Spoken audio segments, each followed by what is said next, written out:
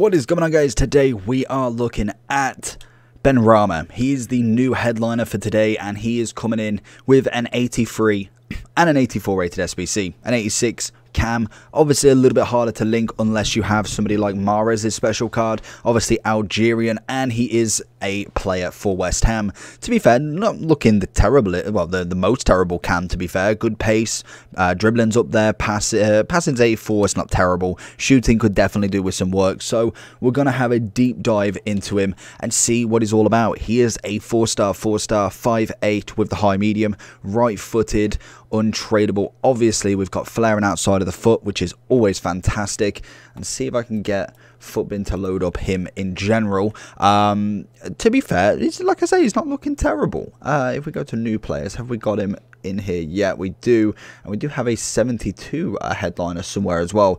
Conte getting into the team of the week, being the top leader with Foden as well. Very nice. The only issue we've got with obviously Benrahma is the fact that he does have a, what was it? I was going to say a road to the knockout or something like that. Maybe a team of the tournament at the moment with the 85 Europa League one. This obviously is an upgradable version. So if he does get an inform, a team of the tournament, another version of him, anything that is performance based other than obviously team of the season, team of the year, or obviously player of the month. So he will go up, and potentially if they win 5 domestic leagues in a row, they do get an upgrade as well. So they'll always be then 2 ahead of their inform. So instead of an inform being an 87, he would be an 89. But obviously they need to win 5 in a row for that to be achieved. Other than that, he will stay 1 ahead. So if, for instance, he gets an 86 team of the week, he would be an 87. So obviously being untradeable, 1995, so a year younger than myself. He's 5'8". Let's jump into him and see what he's all about. Let's whack a hunter on him. Just as a quick note as well with this review, these are the 2 packs you get back. Nothing too crazy, but obviously only giving up an 83 and an 84. Wasn't expecting too much. An Electrum and a Premium Gold. No actual guaranteed ratings. And unfortunately, they are the worst silvers I've ever seen. Only the Belgium League actually usable, and the Premium Gold. You're very, very unlikely going to pack any from these, but you never know. You could get a couple of shadows, you could get a cam to centre mid, maybe even a cheeky strike to centre mid, or centre forward. Unfortunately not. So let's jump into the team. So we have got a hunter on him now. We've got him into the team. Obviously with the hunter you get a lovely +10 on the pace, which will take it up to 98 with 99 acceleration, 97 sprint speed, mixed alongside a kind of smaller build. I don't think we've actually got a body type yet. I know it is a high medium defense, and he is what, 5'8", so I'm expecting more of a smaller slim build. You'd also then get 90 shooting, turning him into a 90 centre forward or an 89 cam. So I've got a little bit of high expectations for him for a relatively cheap card. So without further ado, let's jump into some gameplay. So we have got him in that center cam role. I'm very, very interested to see how this card works out. Obviously he's linked up with some really good players in this team now. Obviously he's going to be the focal point, really. We're going to try and really get it to him as much as possible, and obviously I want to see how his dribbling kind of copes. He is a 4-star, so I'm expecting to be able to kind of hit it onto his left as much as possible as well, but obviously a 5-star would be more beneficial in that scenario. So let's get him on the ball. So far from that first dribble, not the craziest amount of agility. Again, it is 95, so it'll be interesting. We took our eye off the ball for a second there, already going for another chance. Here he is then, finding it down the middle. We're looking for that through ball. It's a solid ball. Keeper's come out, but Messi's going to do enough to actually get it. Or maybe not. Davies doing a fake, and unfortunately Messi takes it. Picks up the ball nicely. Again, going for the through ball. Finds Vinicius this time. We've got him running back. We find him here. Going to go for that left foot to start with. Oh, the opening of it. You'll find that a lot of people will always subconsciously kind of favour putting him onto his left rather than his right. So sometimes it is nice to kind of give it a hit. 4-star weak foot should definitely be able to give you something at a good percentage. Obviously not all the time, and you would always prefer to favour their strong foot. But always the 4 to 5, I think it's worth a chance rather than potentially messing up the shot, unless you're going to play the possession game and really just kind of try and push it onto that side, maybe even go backwards to get it onto that side and kind of work it that way. And Rama again pushing forward. We're going to find him potentially on the move here. He's going to pick that up over Alfonso. Little double on the inside, finesses, and that's it. We couldn't have just got it onto his right foot and gone for the outside. We thought the left foot would have been good enough there. He had the position, maybe just a little bit too much pressure on him there. The problem I've got here with this formation is he's coming really far back, and I feel like he's not necessarily a player that will carry the ball like an incredible amount, but he is somebody who would kind of benefit for the final touches kind of thing. Somebody who's not necessarily a cam that would go from bottom end of defense to all the way to attack, like an attacking box to box. But in terms of kind of where I want him almost as that centre forward role. I feel like that, looking at just how he's playing so far and how he's carrying the ball, that would be perfect. Like, I'd like him sitting just almost on R9's toes there, really.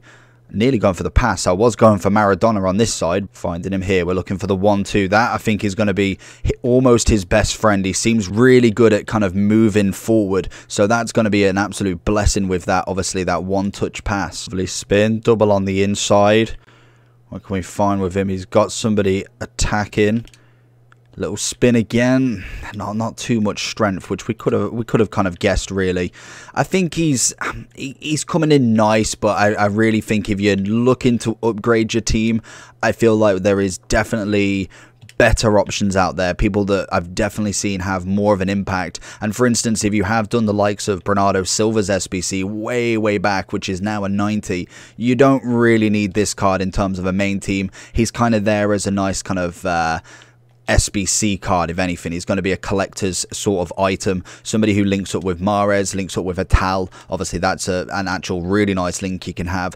Other than that, I don't think he's going to feature in a lot of people's teams personally. Again, West Ham fans, all of that great stuff, then yeah, then that's fair enough. We had the same with Eduardo yesterday in terms of Crystal Palace fans. You don't necessarily get a huge amount of Palace, West Ham, SBC. So when one does come around, even if it is slightly more expensive than you'd want, you more than likely will do it just for the fact that you don't know if A, they're going to get a better card in the future, and B, why not? Sometimes it's nice to be able to do them SBCs and not necessarily worry that another one is coming tomorrow. So going into the overall for Benrahma then, he's coming in at about 50k. To be honest, really not that bad, and you got to think a lot of that is the fact that you've got one in form at the very minimum. They're coming in at what, anywhere between 10 to 14,000 coins, so that's going to give you the value. Then obviously the 83, not really too much in it, 10, 11k on Futbin, 40k, so really about 20 to 30k, plenty of grinding that you can do, 81 doubles are there, literally you should be able to get this card done for very minimum price. So I think for that, I would say he's worth sticking in the club. Who knows, could go on a massive month of getting 2 free informs. By the end of the game, you're looking at an 89, 90 rated card. I've definitely seen weirder things happen. We saw it with, I think it was Alessandro Gomez, nearly out of the Champions League. Before you know it, 2 more rounds in, he was practically a dead SBC, and he managed to go 2 more rounds to get 2 more upgrades. Benrahma could be the same. If he's not necessarily a card for now, he could be something you put in the bank for later. A 90 rated card into a 90 rated SBC, you never know. Other than that, I feel like I say, West Ham fans, anybody looking for that cheap kind of alternative team will really enjoy this card. Do I think he's going to be in people's main teams? Probably not. I feel like Bernardo Silva is a massive one right there. You've obviously got a Bruno, you've got a Kevin. They're all coming in at a little bit more expense. Bernardo obviously an SBC, but I think they are more worth putting the coins in there. Even if you went with just an informed Bernardo, I feel like he is better compared to obviously this card right now. Obviously the big thing with Benrahma is that he can be upgraded, so that is where a little bit more value will come into him, is that if he does have a good stint of a week, 2 weeks, a month, even if he goes for the rest of the season and as an absolute cracker, you are looking at a very nice upgraded card then. So it is taking a risk. I personally think for 50k, especially untradeable fodder, I think he is worth it. Do I think he'd make it into the main team and worth it in terms of putting him there? Definitely not. We've got far too many good players out there to really have him replace anybody. Even if you went for just every league, Fekir we got almost right at the start is light years ahead. He is a fantastic card. So for this one for me, SBC yes with untradables. For your actual team, probably not. Overall wise, I'm going to give him a solid 7.5 at the moment. We will come back to him if he does get upgraded. Make sure you do like and subscribe. I'll catch you all for the next one. Peace.